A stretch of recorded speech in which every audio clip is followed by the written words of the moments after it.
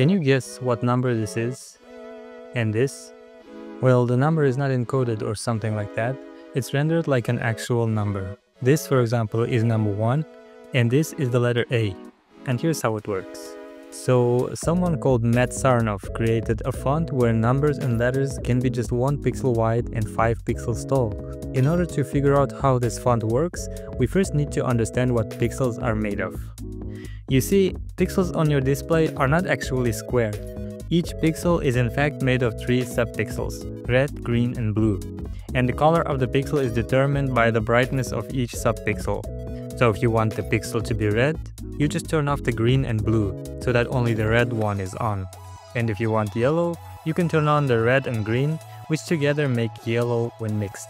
Now that we know how a pixel works, we can create our own pixel where each subpixel is a separate rectangle. And we can hide or show these rectangles to imitate how colors are mixed. And if you look at this number again, you can see that each pixel on it has a specific color. And by its color we can extrapolate which subpixel is on and which one is not. So a yellow pixel has a red and green on it. And these 3 are just green, so only the green subpixel is on. And this is white, so all 3 subpixels are on. And now if we look at this shape, we can see that this looks like the number 1.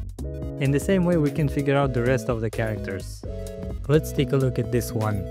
On the top, the middle and the bottom pixels are white, so we're going to enable all of the subpixels in it.